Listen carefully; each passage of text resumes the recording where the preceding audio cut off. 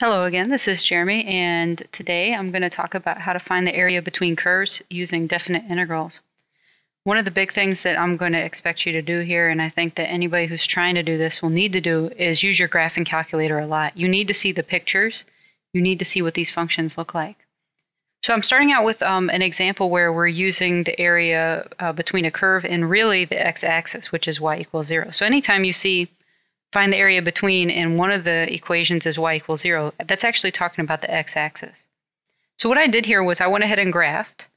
And here's the example of what I put in my calculator. So you can see I just graphed one of the functions because y equals 0 is the x-axis. And then I went ahead and I adjusted my window from -1 to 3 for x, since that's the interval we're looking at. And I just left y min and max -10 to 10. And so I got a really nice picture that you can see over here of my curve. Now here's the actual curve that we're talking about, the x squared minus 4x, so that's this one right here. And then when we say y equals 0, that's this curve right here. So that's the x-axis. So we're trying to actually find this area here. Now the thing is, this area switches positions. Do you see at one point from here to here, the x squared minus 4x is above the x-axis, and from there on it's below. Now our general formula is to take the difference between the curve on top and the curve on bottom. But here, since it switches out, anytime it switches, you need two integrals.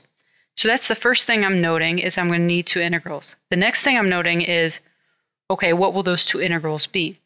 So again, for this first region right here, the x squared minus 4x is on top.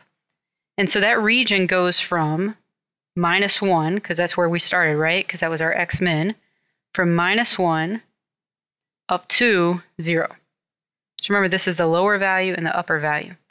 And so since the x squared minus 4x is on top, I do x squared minus 4x, and then I subtract the curve on bottom, which is the 0. Now this is a little overkill actually writing out -0, but that will be the pattern even when it's something more complicated than 0.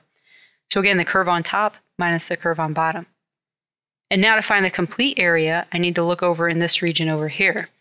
Okay, in this region over here, the y equals 0, or the x-axis, is above the function. So that means that when I go to write the integral, so this is plus, from, that starts at 0, and then we go out to our last number, which is 3. So from 0 to 3, I need to put the 0 first to represent the x-axis, and then subtract the curve on bottom, which is the x squared minus 4x, and then dx. As you can see, if you get the setup wrong, everything else is going to mess up, right? Because that's the most important part, the setup. Because after that, usually the integrals are pretty nice. You just got to plug in numbers and do a little bit of calculation. So I'm going to simplify this down a little bit. Of course, we put the zeros in there. So this is actually the integral from -1 to 0 of x squared minus 4x dx, plus the integral of 0 to 3 of minus x squared minus 4x dx. Okay, so now I'm going to start doing the integral. And so the idea with definite integrals is you do the integral as usual, and then you evaluate. So you got to evaluate from -1 to 0, and then in the other one from 0 to 3. So for the very first integral, I'd have x cubed over 3 minus 4x squared over 2. And this is evaluated from -1 to 0. Right? So we'll plug in the 0 first, and then the -1.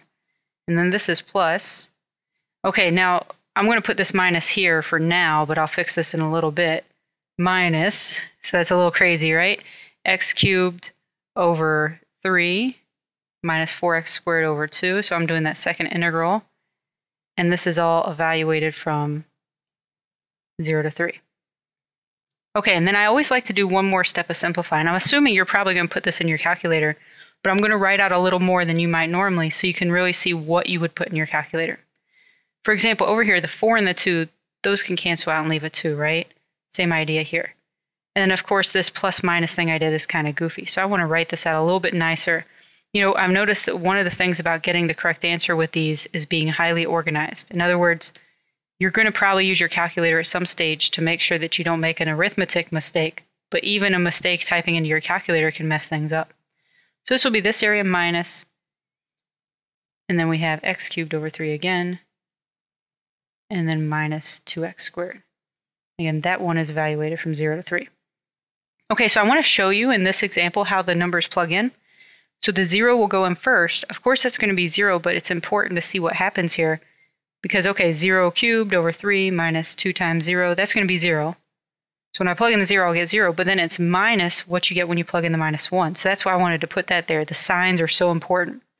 And so when I plug in minus 1, I'll have minus 1 cubed over 3 minus 2 times minus 1 squared.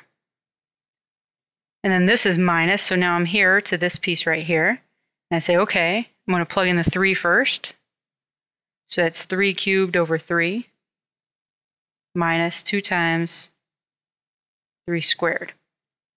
Now here when I plug in the 0, it's just going to be minus a 0, and that won't change signs or anything. And so when you actually calculate this out, what you should end up with as an exact answer is 34 over 3.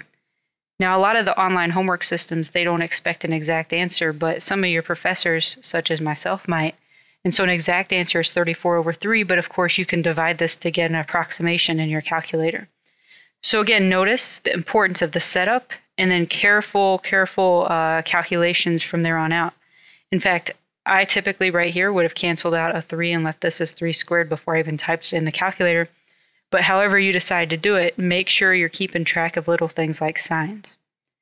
Now this isn't the only type of situation you can come across. Of course, there's many, but I wanted to talk about one that's a little different than the textbook has. So I'm going to clear this out. And I get to another example, and it says, find the area bounded by the graphs x cubed minus 6x squared plus 9x and y equals x. So of course, the first thing I do is graph this. We're not given a bound on the x's, so what I did was I used my standard window. So I just did zoom standard, and so I got the following curve. So when it says find the area bounded between, what it's actually asking us to find is this area right in here, the two regions that are completely enclosed by the graph. And actually, we can zoom in a little bit more. I thought that this was hard to see, but I wasn't sure where to zoom into it. You know, I was like, this looks like maybe 0, maybe a 1, 2, 3, 4, or 5, maybe. And so one of the first things we're going to have to do anyway is figure out the intersection points, and that can also help us with the graph. So I wanted to do that first. So anytime you're not given a range of values, you're going to have to figure out the intersection points.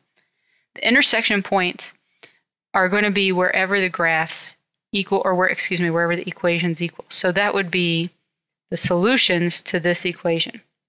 We didn't have to do this before because we were given a range of values already.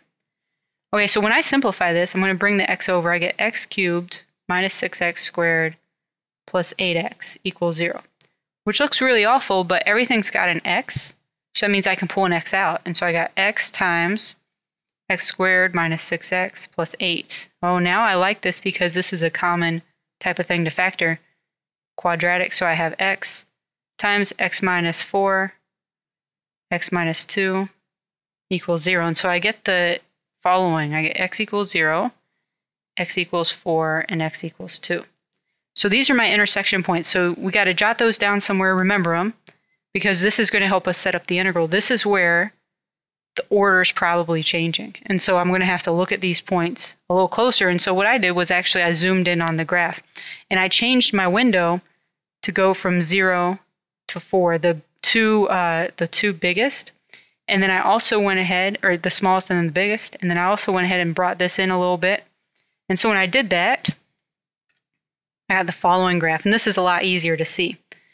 Now the reason I chose this example, because you have several of these in your textbook that you should definitely look over and practice with. In other words, you should redo them, see if you get the same answers. But I chose this example specifically because there's a special thing going on here. So we want to find this area and this area. If you look here, these areas look the same, right? These regions look the same. And this isn't going to happen all the time, but there's actually symmetry going on here. These do have the same area. So we'll be able to use a shortcut, which will happen sometimes. Again, not always. But let's say we were setting up without the shortcut first. So remember, my points of intersection, we already figured out x equals 0. This is the point x equals 2. And this is the point x equals 4. Well, that's the y value when x equals 4. The y value when x equals 2, etc. Okay, so if I was to look at these, then I see, okay, we got one graph on top, and then it switches order.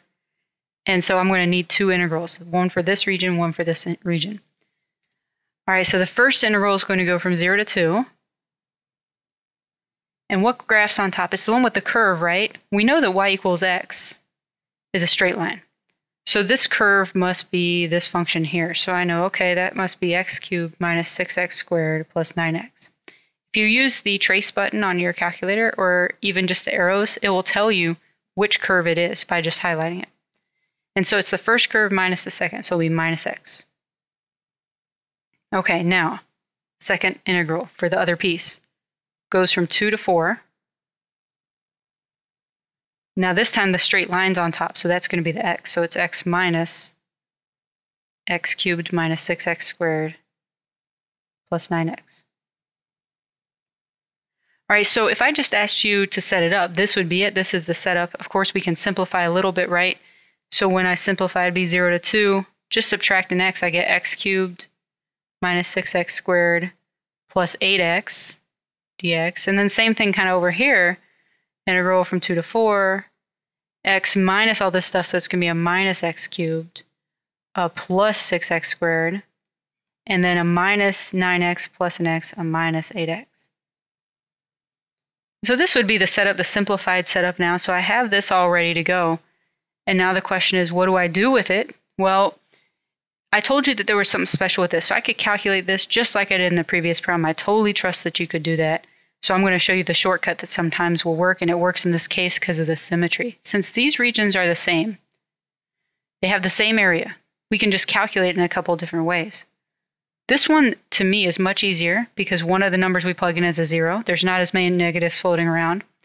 And so if I was to use that, which is to calculate the area of this first region, if I was to use that to calculate this, then 2 times it should give me the area of this plus this, which is essentially what I want to find.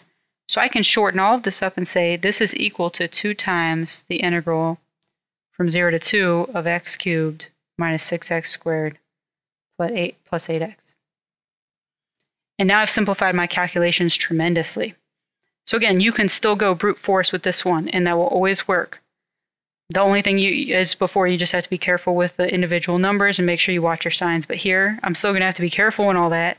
But the calculations are much easier because now I can say this is 2 times. Okay, now I got x to the 4th over 4 minus 6x cubed over 3 plus 8x squared over 2, all evaluated from 0 to 2. Now before I go evaluating that, plugging in the calculator, which I don't even think you need here, I'm going to simplify x to the 4th over 4. Can't really mess with that, but 6 and 3, that's going to be just a 2. So this is 2x cubed. And then plus 8 and 2, that's just a 4x squared. And evaluated from 0 to 2. So the first number I'd plug in is 2. The second 0. The 0 is going to be 0. And that's just subtracted at the end. So this is 2 times 2 to the 4th over 4 minus 2 times 2 cubed plus 4 times 2 squared. And then it's minus 0. And so the final result I end up with is 8. So the units on these, by the way, this is square units, so it's 8 square units. Should have put that on the previous one, but I won't be checking that. But of course, it's an area, so it's square units, whatever this might be. But as you can see, this symmetry can help. So in some situations, you might run across this. So really watch for that, especially, and always watch for the multiple integrals. Anytime you end up with multiple points of intersection, you're likely to end up with multiple integrals. And sometimes your graphing calculator on the regular zoom won't show that, and you need to zoom in and see. You say, okay, I got 3 points of intersection.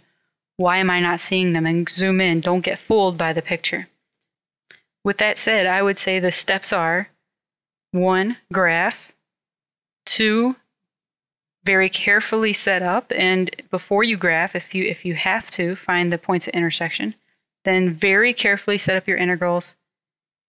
And don't put in the calculator till you've simplified a little bit. I think those steps will lead to success with these problems.